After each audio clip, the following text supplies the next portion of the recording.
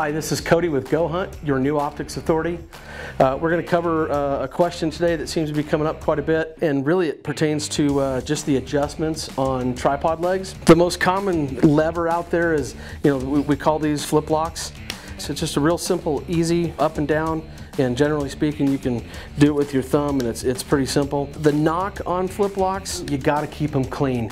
If you don't, they can squeak on you. It's not uncommon for me to, after a long trip, dusty roads, high winds, if your tripod happens to be on the outside of your pack and you're going through juniper bush and it's just coated with debris, you can get leaves or dust caked in there. Compressed air and a nylon brush would work wonders on it, and put that back together and it should be good to go. On the other side of the coin, you've got twist locks. Generally speaking, I like twist locks for the simple reason that they're really got a clean silhouette to them. A lot of people have complained over the past years of flip locks getting stuck in their pack and not being able to get things out readily. That's one thing about them, but I just like how clean and simple the turn is to adjust things, and you can pull them out and twist them back and adjust it and micro adjust pretty easily. So with that being said, I don't want to say that they're maintenance free, but it is pretty easy to keep these clean. They're not totally sealed, but for the most part they're pretty dust proof, and you just want to keep them tight when they're in your pack and not let stuff get into them. But if you ever had to clean them out, you can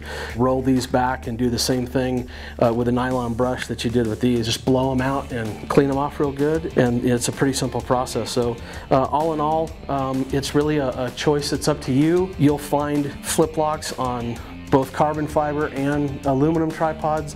You'll find the twist locks on the carbon fiber and aluminum as well.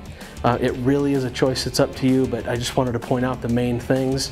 Again, if you have any questions, comments, please go to optics@gohunt.com and let us know how we can help.